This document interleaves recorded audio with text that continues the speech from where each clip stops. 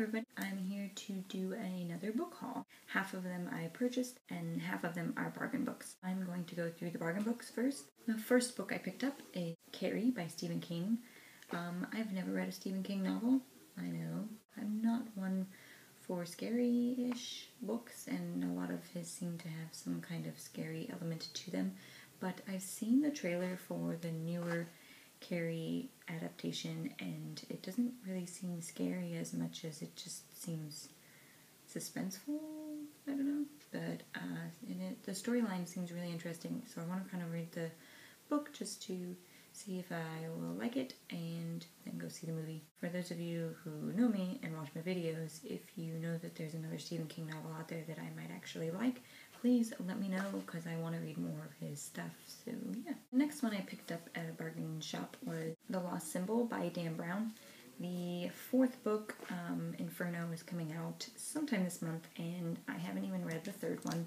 So I want to read this one so that I can read Inferno when it comes out. So got that.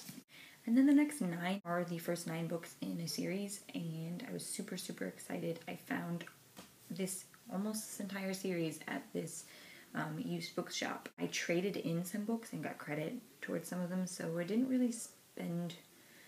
I probably didn't buy any of these books. I probably more spent, I think this bigger one here was like $2 and something like that. So, and that is, I got the first 9 books in the House of Night series by PC Cass and Kirsten Cass, and that is the first one, Marked, Betrayed, Chosen, Untamed, Hunted, Tempted, Burned, Awakened, and book 9, Destiny. I'm just missing the last one, which I believe is called Hidden, I want to say.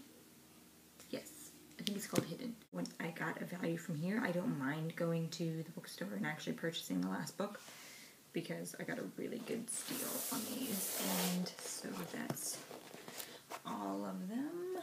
Oh, they look so beautiful next to each other. I love the spines. The next group of books is actually ones that I did purchase. I got Professor Kagawa and Slither Sisters. These are book 1 and book 2 in the Tales of Lovecraft Middle School series. I cannot wait to get to this series. I've heard so many good things about these books. And of course, the covers are beautiful.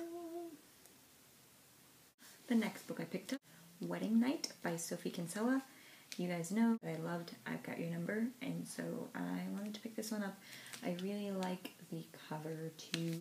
The next book I got, I originally picked up because it was going to be for the YT Book Club, and I just never got to reading it, and that is Fallen Kingdoms by Morgan Rhodes. The reason I didn't get to reading this before the YT Book Club did their chat is because I ordered this online and it didn't get to me on time. I think it just got to me like maybe May 1st or so. Next book I picked up is The Summoning by Kelly Armstrong.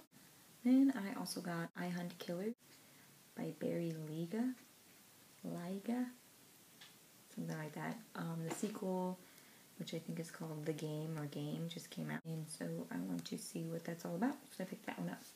Speaking of sequels, I got Eternity Cure by Julie Kagawa. This is book 2 in the Mortal Rules series. I forget what the actual series is called, but the first book is Immortal Rules, and this is book 2, Eternity Cure. And I took the flap off. The actual book has a cover with the girl on it that actually matches the first one a little bit better because the first one has a person on it, and so does this one. While this one's got these veins or something on them. And I thought that was pretty cool. That's the spine. The spine is gorgeous. And then I picked up a few newer books, and the first one I got is Gorgeous by Paul Rudnick. This one sounded pretty interesting. I want to say this has some fantasy elements to it, but I'm not too sure on that. The next book I picked up purely by the cover. Not too sure what it's about. I did read the inside flap, and I remember thinking it was good, so we'll have to see. The Ability by M.M. Vaughn?